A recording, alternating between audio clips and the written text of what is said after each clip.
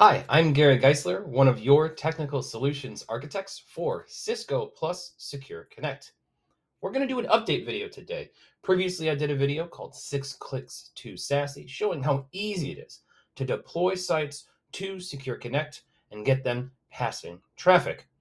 We're doing an update because we've recently updated the software that we use to actually connect sites with some additional capabilities.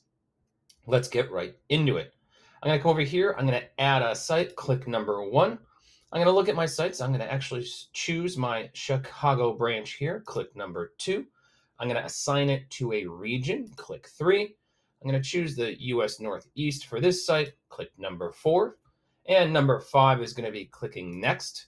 I'll have reviewing my Chicago site being added to our Northeast region, and my 6th and final click is to finish and save.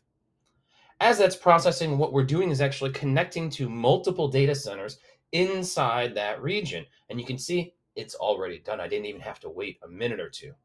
With our new services, we actually have additional capabilities from a bandwidth and scaling perspective that we didn't have before. Same 6 clicks with some additional capabilities. That's how we do SASE easy with a unified SASE solution in Cisco plus Secure Connect. Thank you for watching.